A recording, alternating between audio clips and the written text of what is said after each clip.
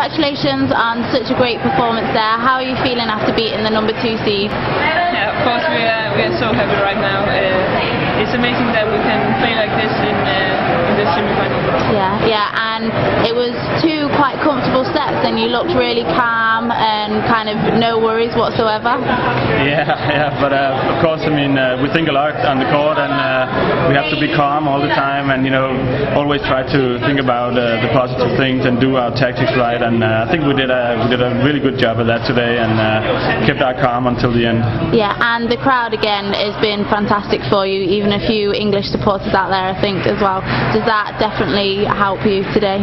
Yeah, it helps a lot. As you say, it's not only the Danish, it's the whole arena, and it's amazing to feel the support all the way. Yeah, okay, well, good luck tomorrow, guys. Thank you. Yeah.